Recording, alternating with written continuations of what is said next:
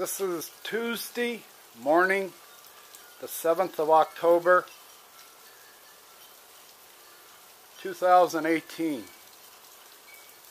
I'm starting this video as I walk out my patio door. This is what I'm looking at this morning.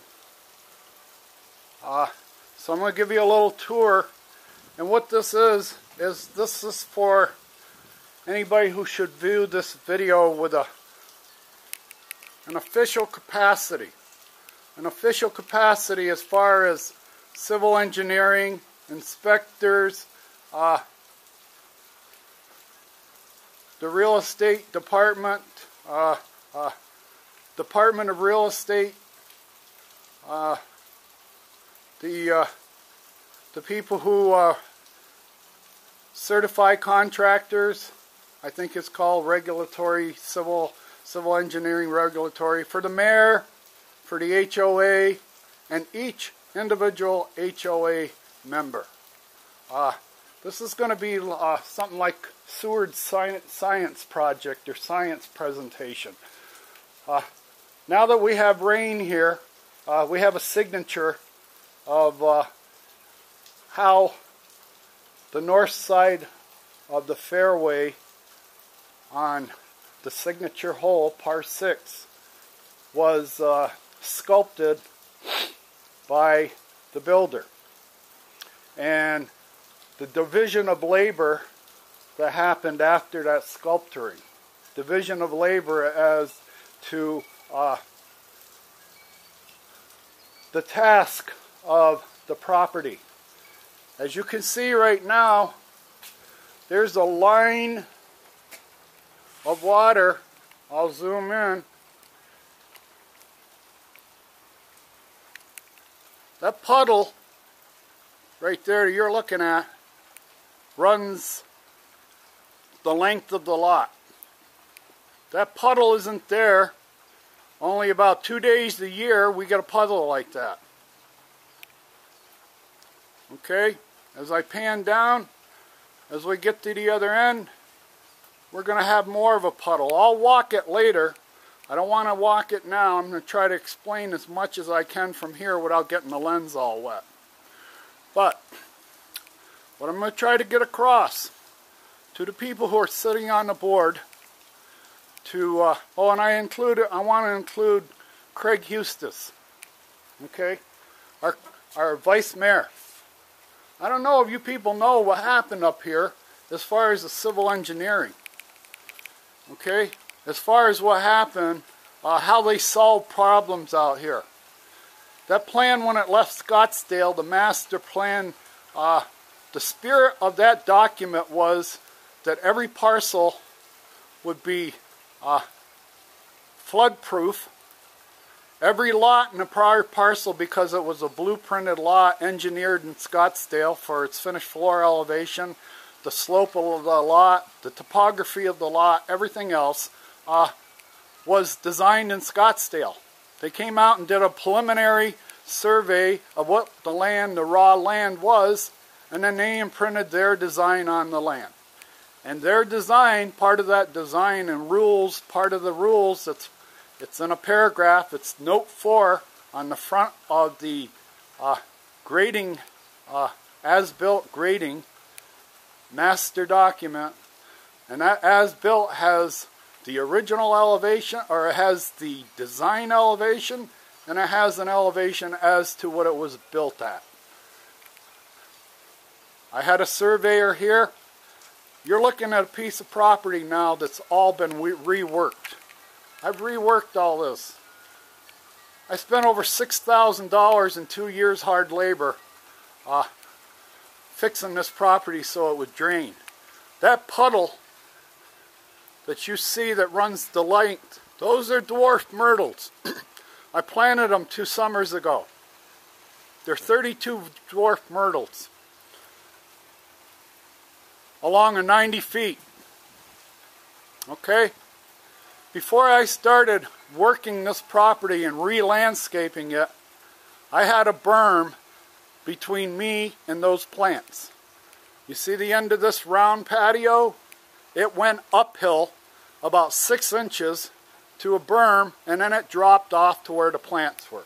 So all the water that came off all the roofs up here, and any water that dropped on any of these lots up here, collected here in a retention basin that was engineered by the builder, by the town. The town let them do it. The golf course is tickled because they get to keep that tee box over here. That tee box that you're looking at, the ladies, where the ladies tee off, has been illegal since day one. They got a pipe running under there. They're not supposed to have a pipe running under there. And that pipe is out of code as far as flow rate. The reason it was designed in Scottsdale to stop up there 90 feet shorter and about 5 feet up in the air was, or high 5 feet higher, is because of the flow rate. If we get in a 100-year storm and that pipe becomes filled with water and you've got too much pitch to it, it's dangerous, both on the intake and the outtake. But somehow, that plan, when it got out here in Buckeye,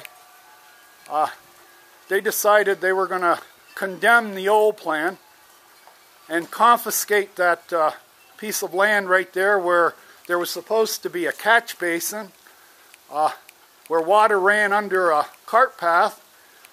There was a lot of engineering that was going to have to be done to build it by the engineer's instructions, or the designer, the architect's instructions were more or less put aside. And nobody was watching. This was an emergency function of Tract A. I haven't mentioned Tract A. A lot of people know what it is. Charlie Waters knows what it is. And Edward Kelly knows all about Tract A. Tract A is right over there. Okay? It's grossly out of compliance. It's being used as a catch basin. I just walked over there to where the threshold is at the end of Tract A, and there's no water running out of Tract A. Now I'm going to take a quick walk and show you my property line. I had to resculpt that. Right there you see a puddle, but here's what happens.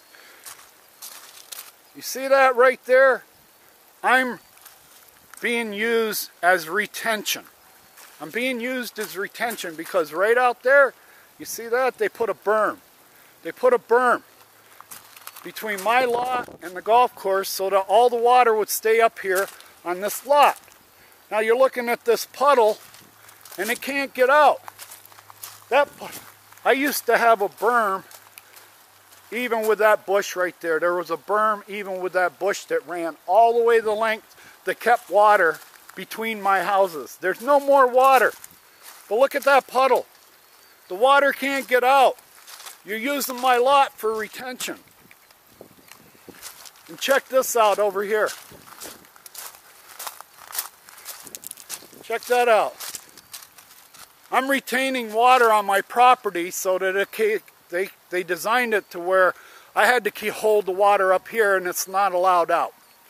It's not allowed onto the golf course. All that work you see right there, I did. There used to be a berm that ran right straight through here to keep all the water.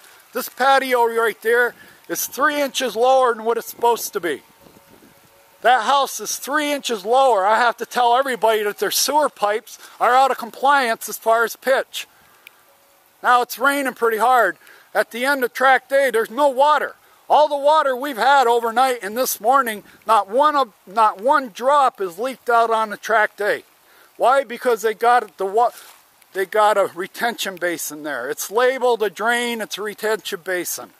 Where you see that tee box right there, there's supposed to be a catch basin. I got drafted 15 years ago by the local rednecks. This is Buckeye Homegrown. This is Buckeye Homegrown Engineering. He's from California. He'll never know. Nobody will ever figure this out.